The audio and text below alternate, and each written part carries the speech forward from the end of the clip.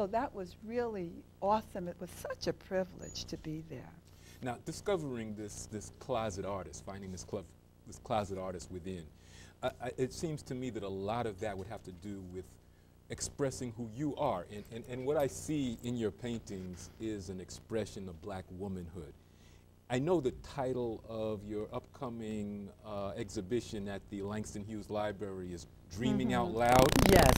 And so are these dreams and visions of how you see black women? Tell me about this. Oh, well, these expressions. Okay. You know, let me respond first, if I may, to the prevalence of the feminine in my work. Because I paint from who I am and where I am, the life and the longings and the passions and the rage of black women is what's most accessible to me. And so I'm usually coming from that center. What I also find about finding your creative path, not whether you're an artist or whether you become a teacher, whatever it is, whatever you've been doing prior to that will lead you, will be pulled into the process, the current process. So when I was in my early 20s, I was part of the women's movement and was a button where I wore buttons with black fists. I was part of an organization called National Black Feminist Organization. Wonderful experience in my youth, but it got me in touch with some of the issues that are pertinent to being a black woman, but also the power of the feminine. And I live in a culture, Yusef, where when people pray, they often, they say, "Our Father who art in heaven." That affects the psychology. When you live in a world where the buildings are square and linear, that's phallic and phallic. We want some of that. We want the feminine when we're talking about balance here. But to live in a culture that represents the masculine value in so many ways, it in itself could sort of repress the power of the feminine. And so I wanted to explore that and tell the story of the feminine. Well, let's talk about some of these pieces. Let's start. You have paintings here, and you have mixed media collages, and let's start with this painting in the center. Okay. Well, I'm glad we're starting with that one. The name of that painting is Recreation, and Can we focus in on that painting at the top here?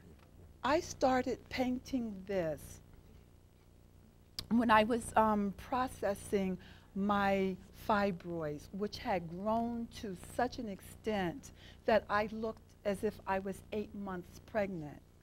And in our culture, if you have an illness, if you have something that's growing, people say yank it out as if it's a bad thing. And so I was under a lot of pressure to remove my womb, and which was the repository of these fibroids.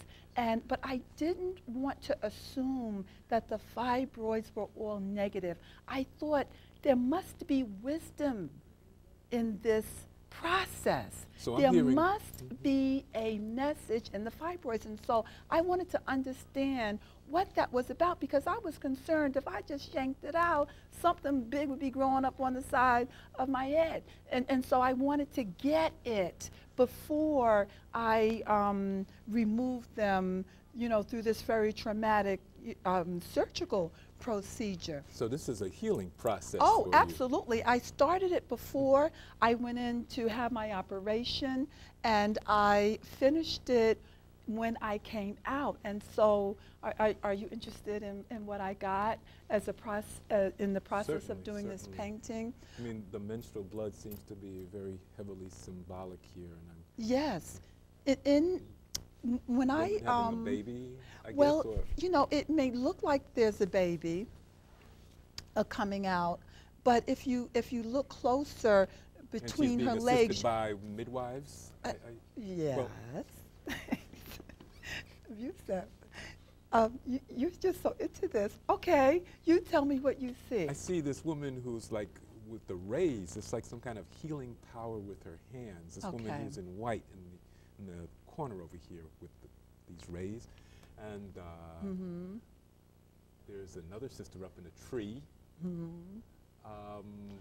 And what does she represent for you? And then there seems to be the spiritual Okay. person in the cosmos, this Yes. universal woman.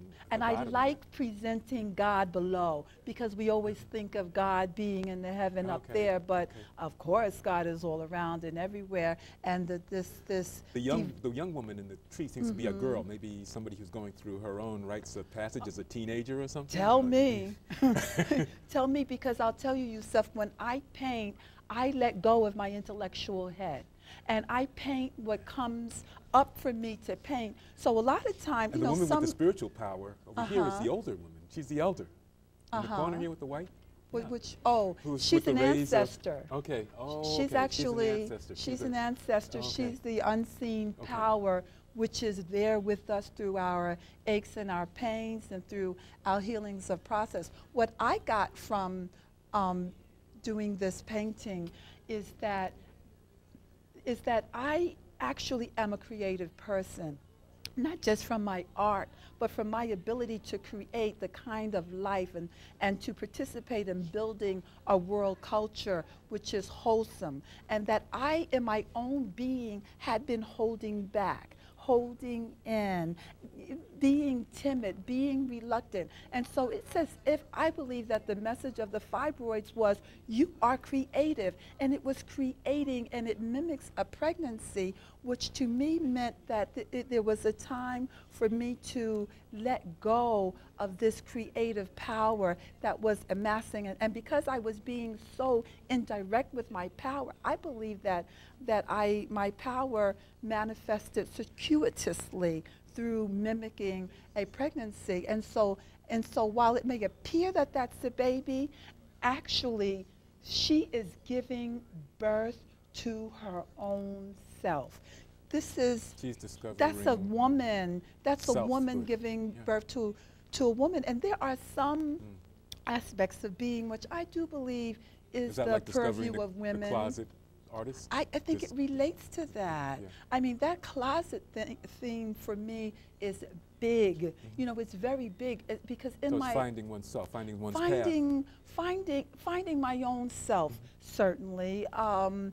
What I discovered about my own life experiences, because I you know, like many people, there was trauma in my early youth, and I had the gift of children, and the gift that children have in the face of unspeakable pain is to go within.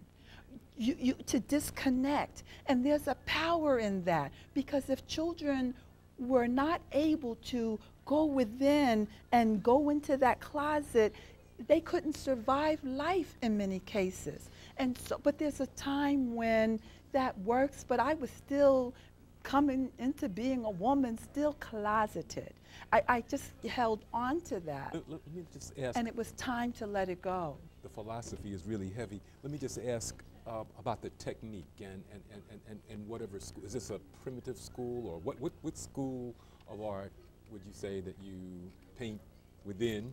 This is the school of Deborah Singletary. I hear that. It's in order to create, I had to let go of what good art should look like. There was a time when I tried taking art classes. The professors, the art teachers were not interested. They were interested in what they saw as good art. So I could never get over. I never got the encouragement that I needed. But I discovered that if you say to children, paint your family, they will paint something that represents family. And if you are intuitive and perhaps connected with that child, you can learn something about what's going on to the child. They don't have to be trained to speak their heart. The heart pumps. The heart is there. And what I do is just say, if I want to paint a tree, I don't worry about the proportion and the color. I paint whatever kind of tree I want to paint. If it's a blue tree with orange heads growing on it, so be it, because that becomes a message from my soul. So I let go of technique. Technique for me is very limiting, then it means the tree can only look a certain kind of way. I'm sure that there's not a but tree there's